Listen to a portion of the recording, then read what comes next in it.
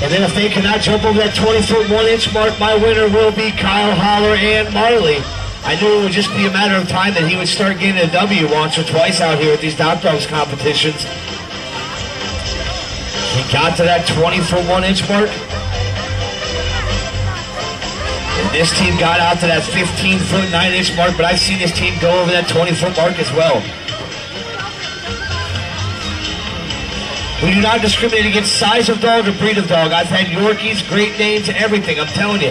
People, if you have a nutty little dog at home, I've seen a Jack Russell jump over 23 feet, no lie. Jack Russell Terrier, 23 feet.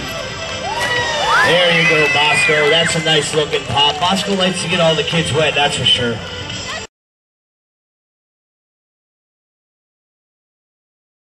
Dogs are kind of almost fully developed, you know. No chance of risking injury out here at DockDogs. We try to eliminate that right away.